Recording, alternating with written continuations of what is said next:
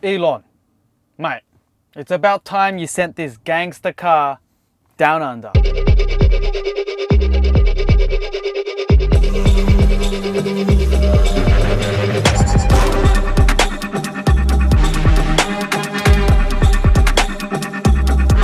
Open butthole.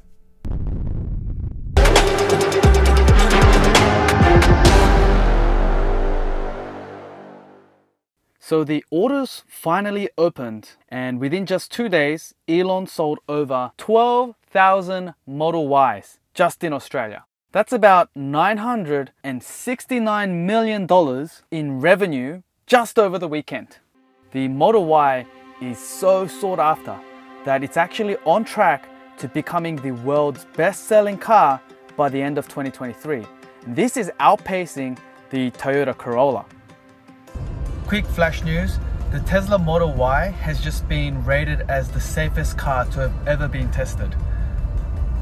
And here's the winning formula for the Model Y.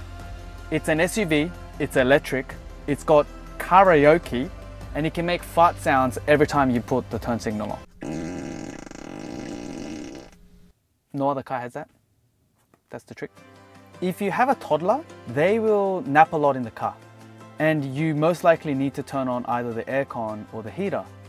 And in a conventional car, you need to burn fuel, stink up the parking lot to keep the aircon on, killing all the people around you.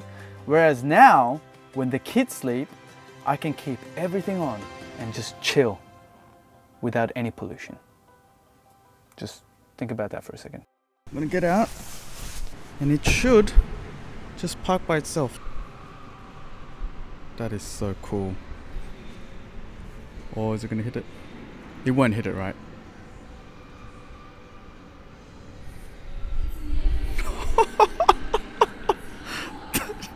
Dude, that is so cool. Delivery day is an exciting day.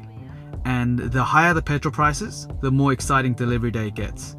The Tesla rep walks you to your car, and I got our 8-month-old to do the inspection. Why? This is the best part. Open this. Look how big that storage is. 깔끔하게 정리할 수 있겠군. 드디어. So 조이 말 안 들어? 여기다 넣으면 돼. Are you gonna behave? How do you close it? 닫을 줄 몰라. After spending 5 minutes realizing you don't need to turn it on, you just drive away and start saving the earth. Bye bye old car. The second best car after this. Yes.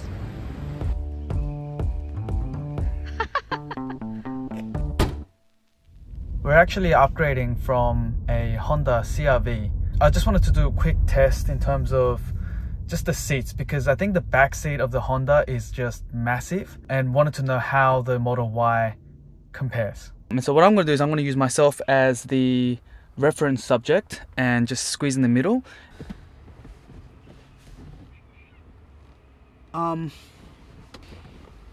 I can't.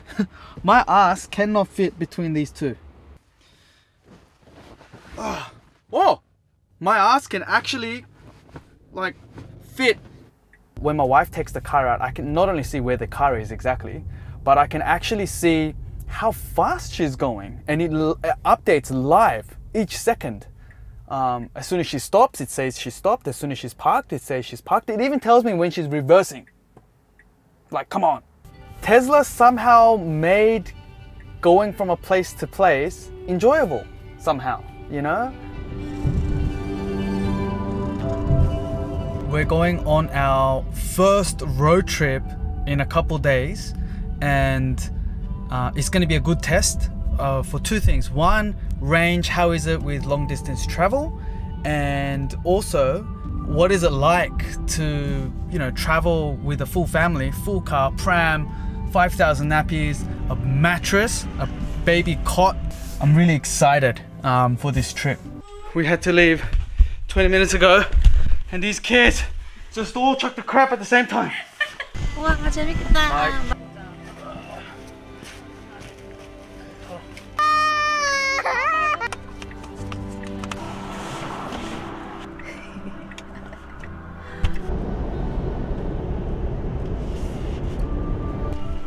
shove it in.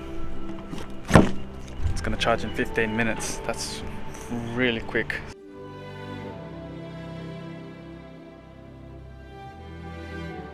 What's going on? Look at this sick ass place. Look at this floor. And we've taken over his house.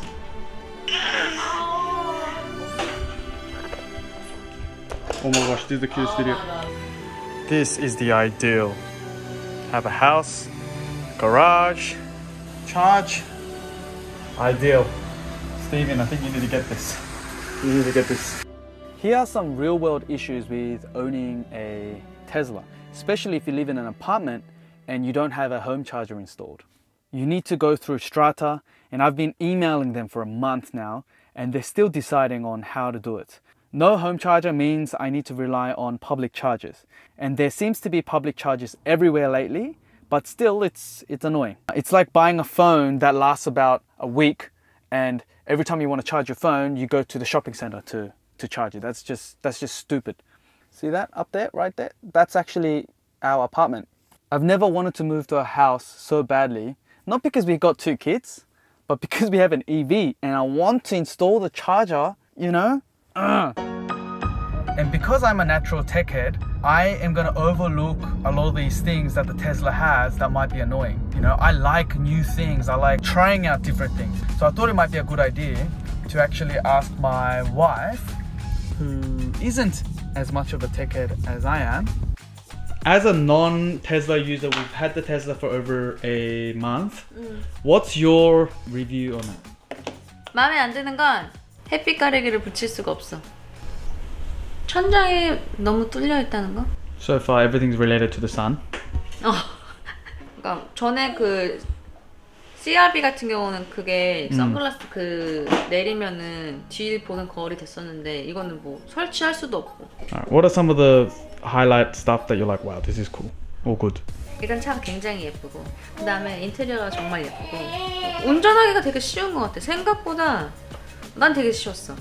그 차 막 연기 막 이런 냄새가 안 나서 너무 좋고 스페이스가 굉장히 넓다는 거. 앞에도 그 프랑크를 아주 잘 쓸 수 있고 뒤에도 스페이스가 너무 많아가지고 애기 짐이 막 엄청 많이 실을 수 있고 비디오가 달려 있어서 우리 차에 누군가 뭘 했는지를 다 볼 수 있는 게 너무 좋았고 제일 대박인 거 온도 설정해 놓을 수 있는 거. 진짜 와 애들이 만약에 잠이 든다 그러면은 소리는 조용한데 온도는 딱 맞아. 그러니까 애들이 되게 잘 자고 그게 정말 좋은 것 같아.